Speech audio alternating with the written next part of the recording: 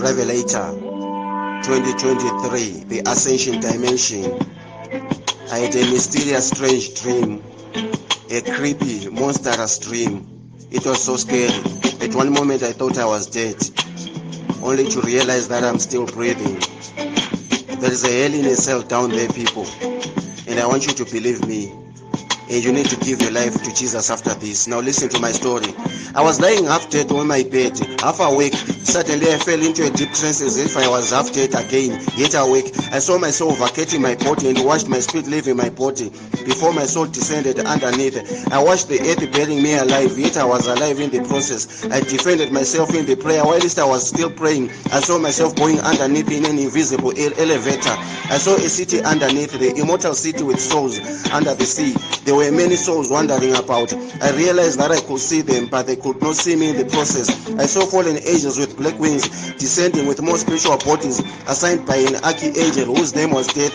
He also had black wings. I wondered if I was still alive in the process. As I was still wondering, I saw myself passing by mountains and caves in a place that was so haunted. It was so dark. There was so darkness underneath. I could feel my spirit was now completely disconnected from my body. My soul was longing to go back inside my body. I saw the spirits of the dead and the souls of many who died before giving their lives to Jesus. I saw many whose spirits are still wandering on earth, yet they sold their souls to the king of the underworld, who is none other than Lucifer the devil. I saw marine powers from the first chamber of hell bringing more souls of princesses who were crowned by the queen, who sat on his throne, on her throne like she was a Jezebel. I was still wondering. I saw dark creeping shadows like skeletons loitering in the pit of hell. They were like slaves and captives of the underworld. I heard the loud screams of many pains and agony. The misery was more than the highest level of depression. The anxiety inside my soul was being suppressed to death. When I felt my spiritual body being lifted by an angel of the Lord who ascended with me above, I could feel being rescued, being delivered from the most horrible place of torments. Up until now, I feel now that my spirit is ascended, and I continued ascending alone with the angel. When the angel now disappeared, I saw the firmament of the heavens. I woke up from the dream, breathing like I was an asthmatic patient.